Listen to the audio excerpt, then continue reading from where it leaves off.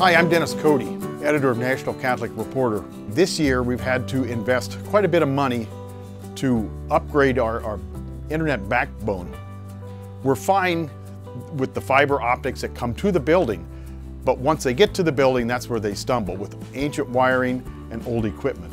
And that's why you see this mess all around you now as we're trying to recable this building.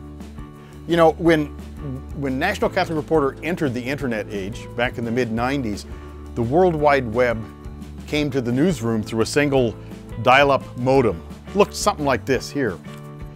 And we had a single terminal in the newsroom. The machine looked pretty much something like this here. And that was our total access to the World Wide Web.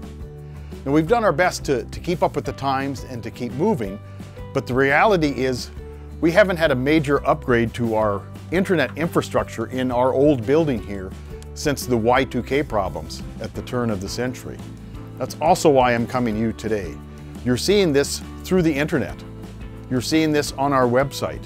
And that's the kind of support that we need to continue to bring you services that you require from National Catholic Reporter. Thank you for your support of our webathon.